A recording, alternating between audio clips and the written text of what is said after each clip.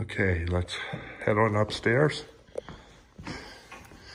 Beautiful wood treads going up.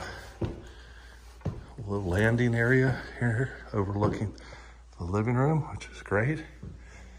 And then head on up.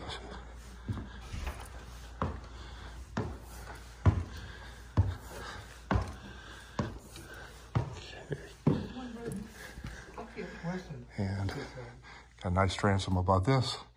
The ceilings here are about 8 feet, which is kind of to be expected. All the painting looks good. Okay, sorry. Hey, no problem. Carpet all upstairs. In the bathroom here where the sink is, there's carpet as well. But you do have crown molding again.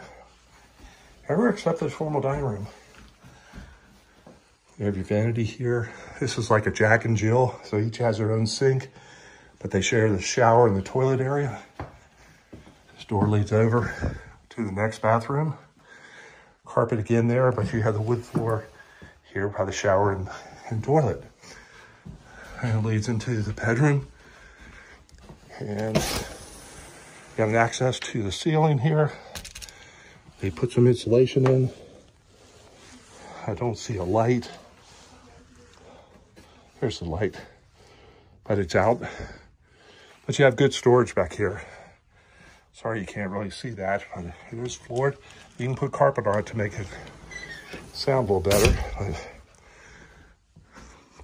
But ceiling fans. Here's your closet. Kind of a walk-in, so it's nice. And back out, there's leading up to the attic. They're looking at that. Then you have kind of a bonus room over the garage, which could certainly be a variety of things. It is angled, but it could be a good extra bedroom. Bunk room, have a bunch of bunks in here. Put an office, make this a game room. And the ceiling fans as well there. So that's kind of the upstairs area.